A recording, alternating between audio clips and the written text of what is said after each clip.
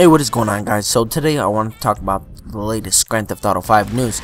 So yesterday, actually, content creator was pulled from the GTA 5 online community because of a exploit in which you'd get infinite amount of money.